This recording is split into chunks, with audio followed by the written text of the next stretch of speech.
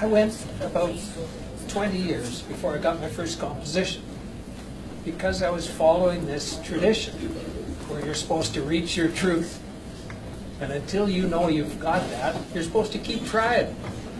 And it's not at all uncommon. You may know the poet Rumi. So Rumi's poem that addresses this is very, very useful in life. He said, "The mystery is not made clear by repeating the question. Until you have kept your eyes and your wants still for 40 years, you do not begin to cross over from confusion."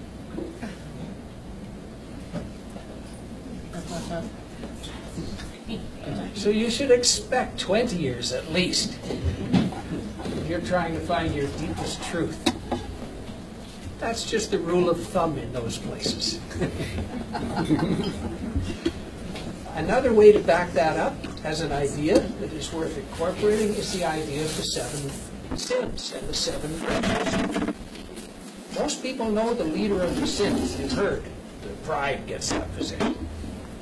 And you might wonder, well, why?